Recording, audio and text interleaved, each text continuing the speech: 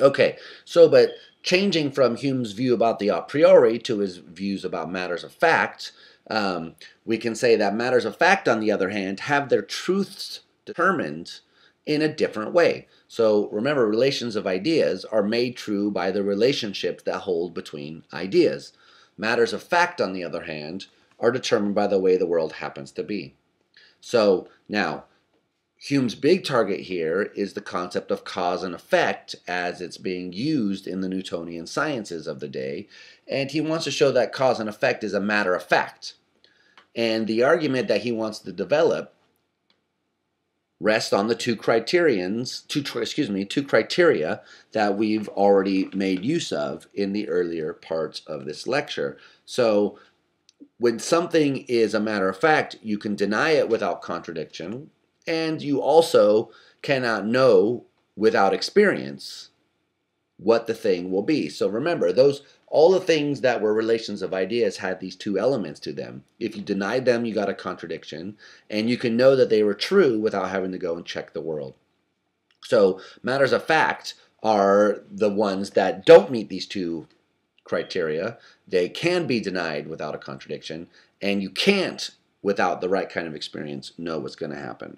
So cause and effect certainly seem to fit that bill. It does not seem as though you can tell what will cause what without going and looking, and it certainly seems as though any time you imagine the opposite happening, you don't get the contradiction. So just to remind ourselves of what Hume actually says here, he says, look, imagine that Adam was created one day, and Adam's got perfect rational faculties. He never confuses denying the antecedent with modus tollens or anything like that, right? So he's totally rational in this sense. And he pops into existence one day. God says, let there be life. And here he pops up. And now Adam is sitting here looking at a body of water, like a lake. Hume says, look, could Adam, though his rational faculties be supposed to be perfect, know that water will drown him if he walks into it? And of course, Adam's never had any experience with the world. So it certainly seems possible, like you walk in the water, you start breathing.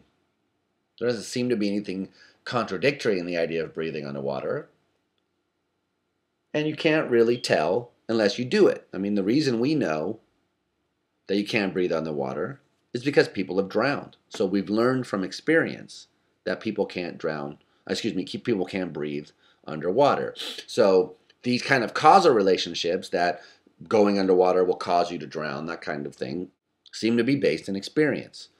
But if they're based in experience, then we need to have an impression from which they're derived. So Hume wants to know, where is the impression of cause and effect? So here's some little fancy computer animation here, just to illustrate the point. Here comes a stick. Now, of course, we can ask, did that stick cause the ball to move? And of course, the answer is no. This is just a little bit of computer animation. What happened was first you saw the stick on the left move, and then you saw the ball on the right move to the right, you then conclude, the first thing caused the second thing to move. And that's pretty obviously wrong since this is a computer simulation. But Hume thinks that roughly the same thing is true in an everyday, ordinary observation of two things happening in a cause and effect relationship. So suppose you have some ball and you hold it and you drop it and the ball begins to fall to the earth. Where there do you see the cause and effect?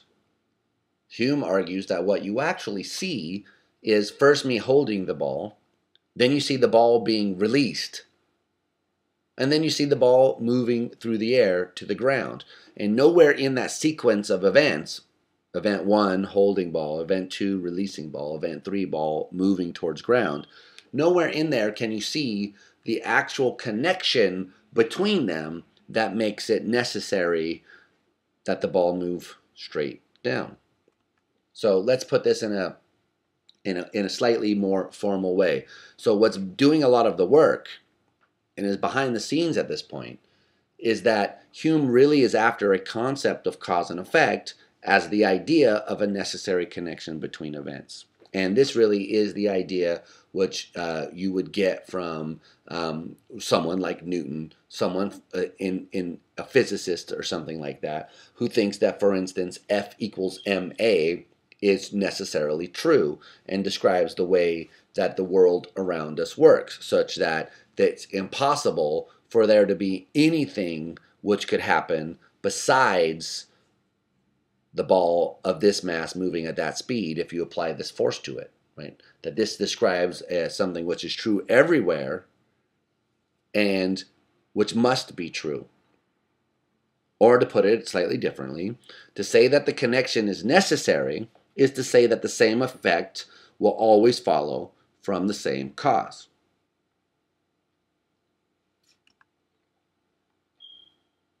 And Hume wants to say we don't get the idea of necessary connection between events from reason, and we already know why, because you can deny it without contradiction.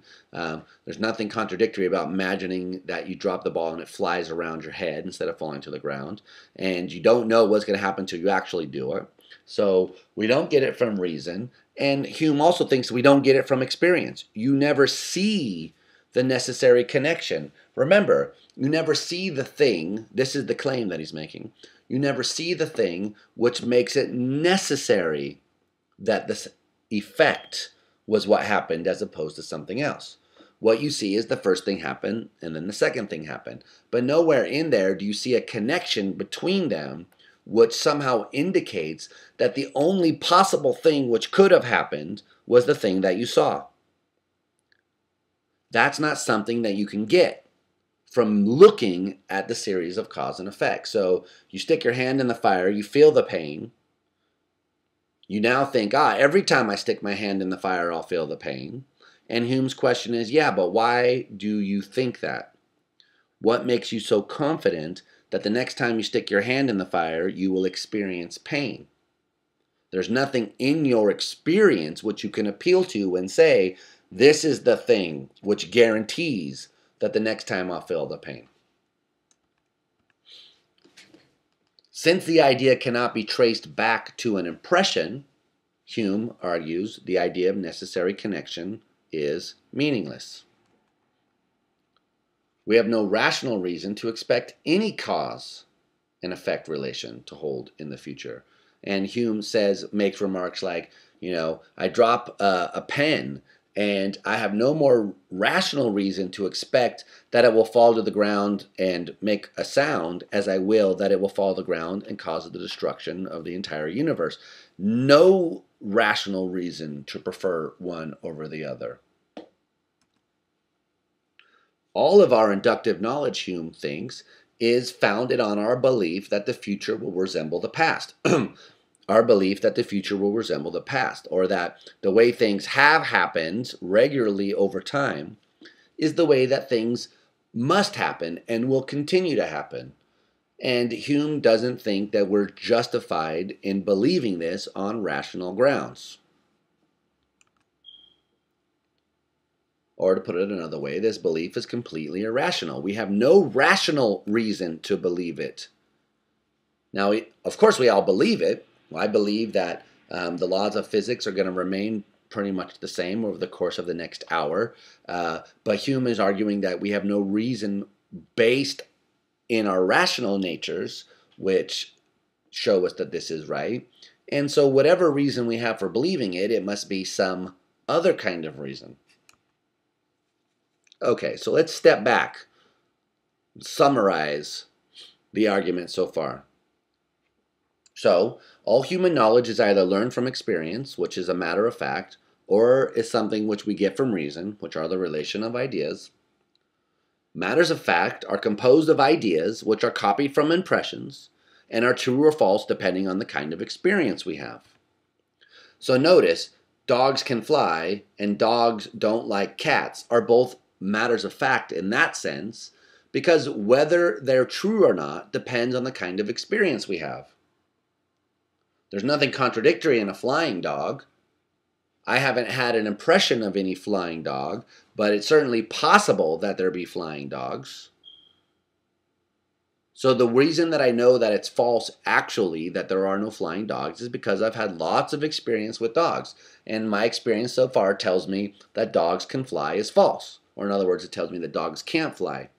So it would be a mistake to think that matters of fact means those things which are true, when Hume simply is meaning the way you know that they're true is by experience. So you should hear the phrase more along the lines of, as a matter of fact, dogs can fly is false, but it doesn't have to be false.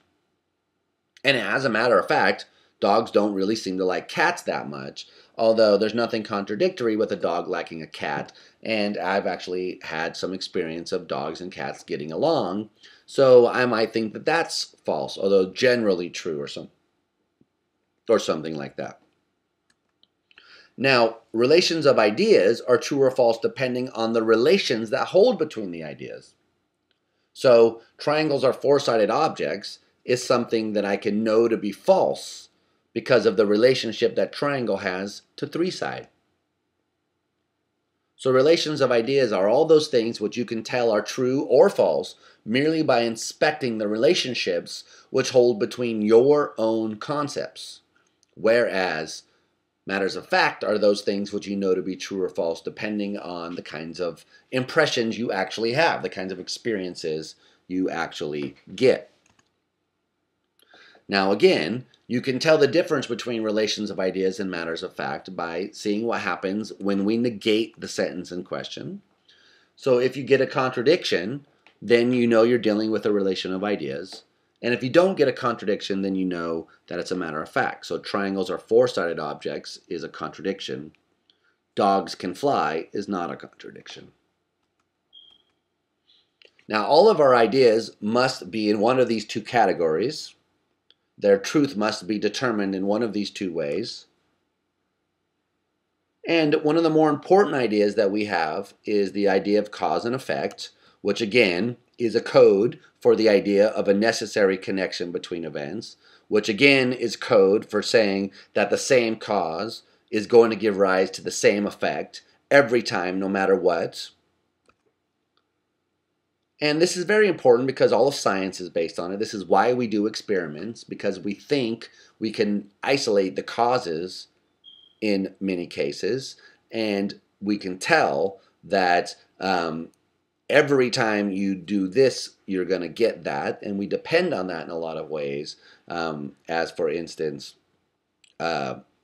when you build a tire of a certain kind that you want to withstand a certain amount of turn force or something like that. We depend on these kind of inductive observations that we make. And even more than that, our common sense views about the world is based on this idea that you can learn the way the world is from observing it, and that the things that we observe to happen in the past are going to continue to happen that way in the future, so that I'm not worried that tomorrow artichokes will be poisonous, because I've eaten plenty of artichokes. They're harmless. Everyone knows they're fine. So I don't expect that to change in any way. And so too, I expect the floor to remain stable underneath my feet as I walk around. And there are many examples we could go on and on and on about. Okay, but the problem is that we need to know where the idea comes from. What makes it true that F equals ma, or that every time I put my hand in the fire, I will experience pain? Well, as we've already looked and said, it can't be from a relation of ideas. So fire causing pain is not a matter of a definitional thing, like that fire by definition causes pain. Although it might be definitional that fire is hot, it's not definitional that heat causes pain. And you can see that because any of the causal relationships that you postulate can be denied without contradiction. So I can stick my hand in the fire and feel pain, but I can certainly imagine putting my hand in the fire and feeling no pain, and yet nothing being different. I can imagine putting my hand in the fire, and instead of feeling pain, I feel a tickling sensation, or I taste chocolate, or I get transported to the moon, or you name any sorts of anything else could happen. So there's no contradiction. Of course, that's not the way the world has worked in the past, and no one is denying that. But the point here is that there's nothing contradictory in the same way as saying that some triangle has four sides, which is truly a contradiction. And it's always possible to imagine something else happening. So I can always imagine that putting my hand in the fire produces some other kind of experience besides the feeling of pain. So I just went through a couple of those. And of course, it's very different than saying, yeah, but I can imagine what a square circle would be, right? So some things are imaginable, like that pain produces the sensation of tickling, but some things are not imaginable, like that squares can be round. And of course, the other end of this claim is that we have to go and check to see what follows from what. So you can't tell what causes what without the right kind of experience. That was the point of the atom-water example. And of course, this is just something we know from common sense. So think about mushrooms. There are a lot of kinds of mushrooms, most of which are poisonous, some of which are edible. How do we get the knowledge of which ones are edible? Well, by people eating them and then dying, in the one hand, in case, and now we say that mushroom is poisonous, and passing that down, and then people eating them and not dying, and we say, that mushroom is edible. People eating them and hallucinating, and we say that mushroom is hallucinogenic. But it's not as though we can tell what cause a mushroom will have simply by looking at it. We needed tons of experience in order to know what's going to proceed from what. And of course, again, the common sense point is that's why we do science. If we knew what followed from what by reasoning, we wouldn't have to do actual experiments to figure out, for instance, whether or not bodies accelerate at a uniform rate or whether or not mushrooms are poisonous. Okay, so all of our knowledge of cause and effect must be a matter of fact, which is to say that it's got to be verified or falsified by the kind of experience that we have. So the idea of necessary connection has got to be traceable back to an impression. Notice that bachelor is not traceable back to an impression, but it's still meaningful because it's connected by definition to ideas which are. So necessary connection might have been like that, definitionally true, but it's not. So there's got to be some impression, some actual experience that we have which vindicates it. Otherwise, remember, the idea is meaningless. But, Hume argues, when we look at any example of A causing B, all we see are separate events. We see A happen, we see B happen right after. But we don't see anything that connects those two events. The pool stick moves, connects to the pool ball, the ball goes flying off in some direction. We see a chain of events, 1, 2, 3, but we never see anything that binds or ties them together. There is nothing you can point to and say, look, there it is. That's the thing that makes the second occurrence a necessary consequence of the first occurrence. Or in other words, every time you do it this way with that thing, it's going to happen in exactly the same way. You never can find anything in your experience which allows you to do this. And notice that even the laws of physics that Newton developed, like F equals ma, are not deduced a priori, but are rather extracted from the empirical data. So what Newton actually did was to look at very carefully at all the records that Galileo kept and to fiddle with stuff until the numbers came out right. So that the laws of physics as stated by people like Newton are actually arrived at by careful observation and induction about the way the world works. And then on the basis of that, they make the claim that it's going to work this way always and forever. And it's really that claim that Hume is taking issue with. Where in our experience do we find the justification for saying that it's always going to happen that way? Now, if we were rationalists, we might say we don't get it from experience, we get it from reason. But Hume is concerned with arguing with empiricists. He wants to show that empiricists can't help themselves to the idea of a necessary connection between events, and so shouldn't be so confident about mathematical physics, at least in the sense in which it says necessary and universal. So Hume concludes, We don't have any rational reason, right? We looked at relations of ideas, it's not there. We looked at matters of fact, we tried to find the connection in our experience, we can't find it, so we have no reason to believe that the laws of physics are necessary and universal. Now, this isn't to say, of course, that we don't know things have worked this way for a very long time, but we don't have any reason to expect them to continue. So Hume really thinks that inductive knowledge is based on the fallacy of assuming that the future will resemble the past. But remember the black swan, just because something has happened for a long time is no guarantee that it will continue to happen. It doesn't matter how many times you've seen the sun rise every day so far. You can't say with certainty that it will rise tomorrow. Even though for millions of years the sun has risen, it's the largest sample size of anything known to man, it doesn't mean that it has to rise, that it's necessary that it rise. So too, just because you've seen things fall to the ground for all your life, gives you no rational reason to expect that they'll continue to fall to the ground and behave in the same uniform way that they have behaved. And as I said, this is exactly like the problem of black swans we talked about in the logic section when we talked about inductive logic. You can see a million of these things, and it doesn't mean that that's the way nature must be. So then why do we all feel so strongly that there is a necessary connection between events? Well, Hume says what's going on here is that we actually have a habit of expectation. You see A happen, you see B happen right after. You see A happen, you see B happen right after. Repeat that. You drop the thing, it falls. You drop the thing, it falls. You drop the thing, it falls.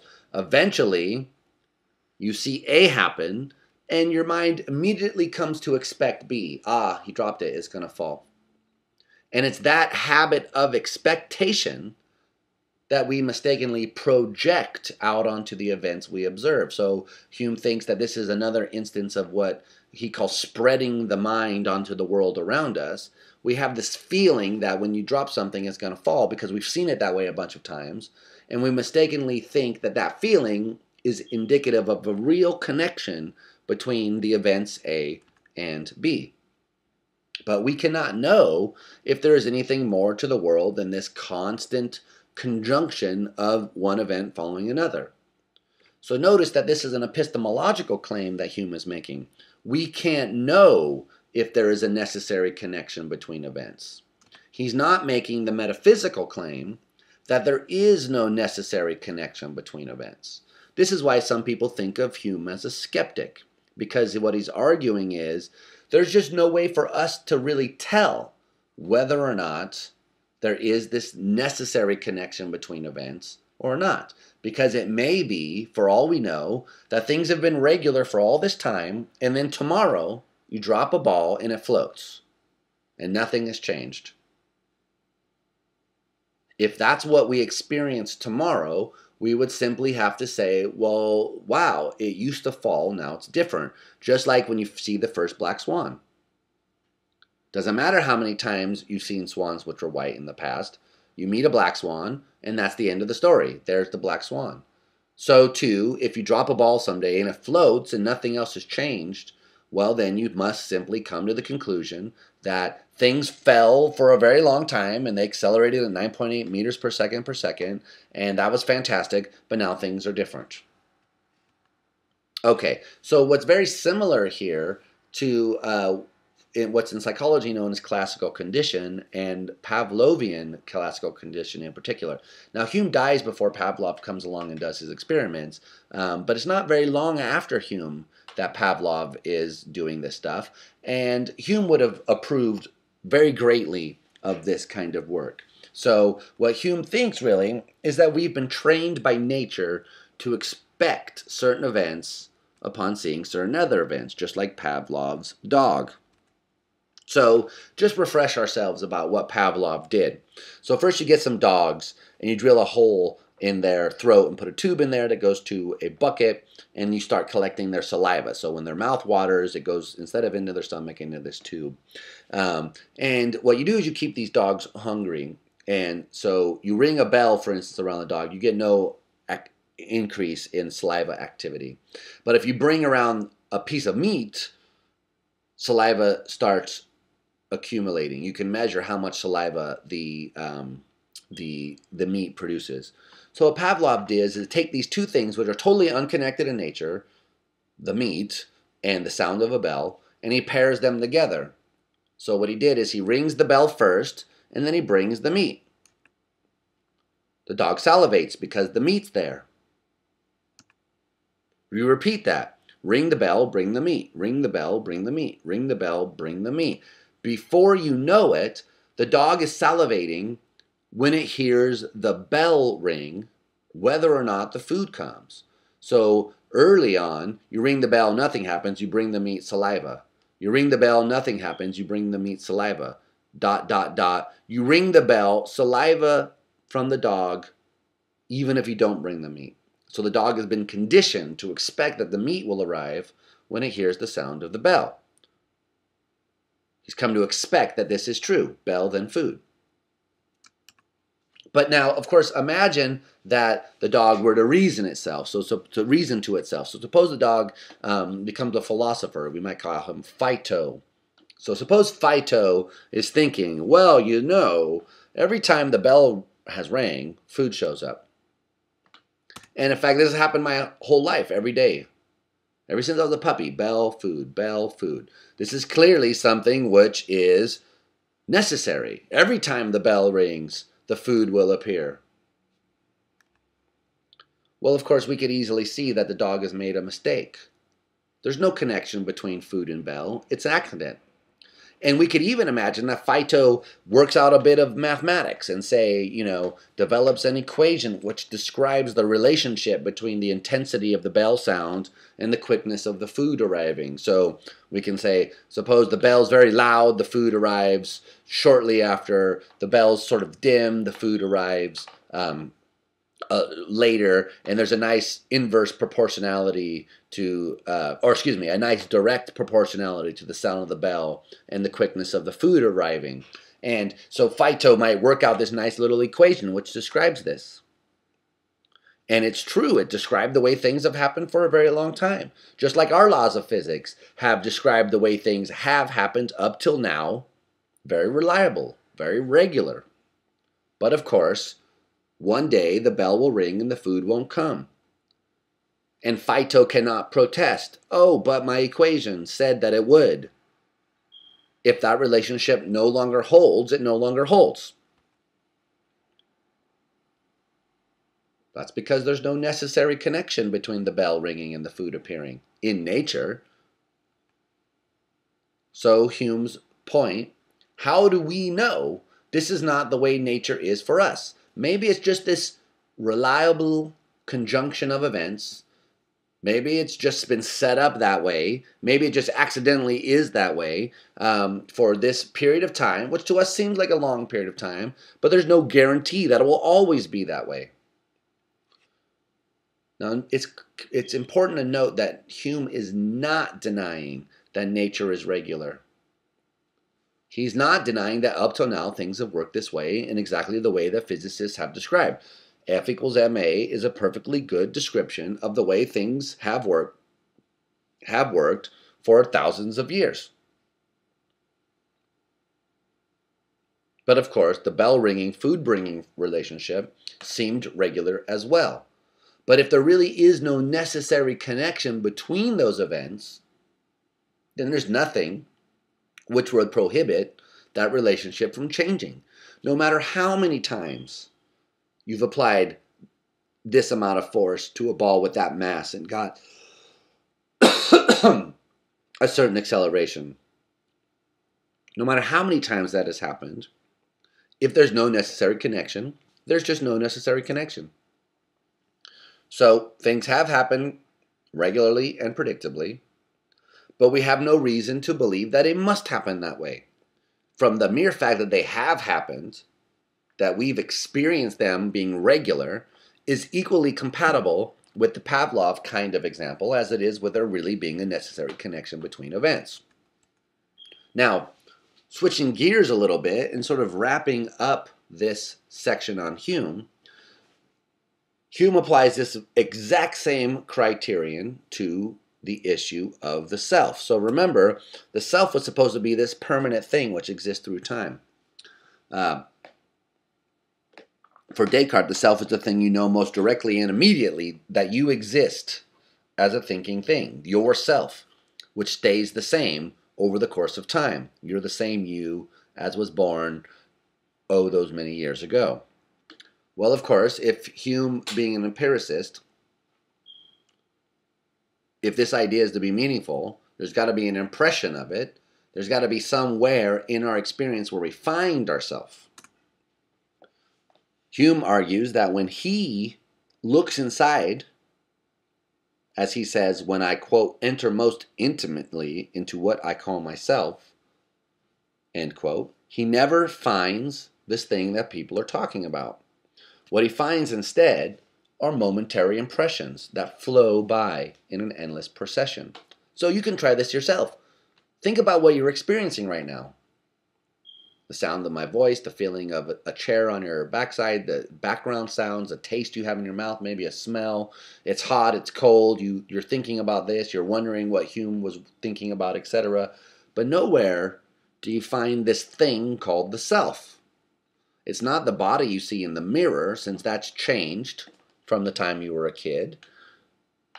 It's not this or that belief, or this or that experience, since if I'm looking this way and see a pumpkin, for instance, it's near Thanksgiving and Halloween while I'm recording this. So I look over here and see a pumpkin, but I look over here, there's no longer this little orange orb in my sensory experience. So that stuff has all changed. And there's nowhere in there that Hume says you can find the notion of the self. But now look at where we've landed here. Hume doesn't think that we can know that cause and effect is necessary. We don't have any real reason to believe that the causal relationships as described by science will continue to work that way. We can't find the self anywhere. We look for the self. What we find are momentary impressions, nothing which unifies them. They just seem now cold, now hot, now sweet, now warm, now wet, etc. And it's just going by, now orange, now blue, now circle, over there sound, over here sound. So how then can we go about our lives? Well, Hume famously makes the distinction between himself as a person, as an animal out there in the wild, so to speak, and himself as a philosopher sitting in his room thinking about this stuff. So, of course, when he's walking down the street, he sees a carriage coming his way and jumps out of the way of the carriage. He doesn't stick his hand into the fire. He doesn't stab his tongue with a knife or eat razor blades. And for the same reason you don't, because he expects that these things will cause him harm. But this is just instinct. This is just animal expectation. Just like the dog hears the bell and starts salivating. It can't help it. It's not a rational process. It's just us and our instincts cranking away. And Hume says, I'm also a human being. I'm also a person, and I have these instincts. But when I go into my study, when I go to my room and I start thinking about these issues, I start to see that they're instinctual, that they're conditioned, that they're irrational. And so it's perfectly consistent for him to act like he wants to protect himself from harm and to say things like I think and I believe, even though on rational reflection he doesn't find that there is any real reason to believe in these things.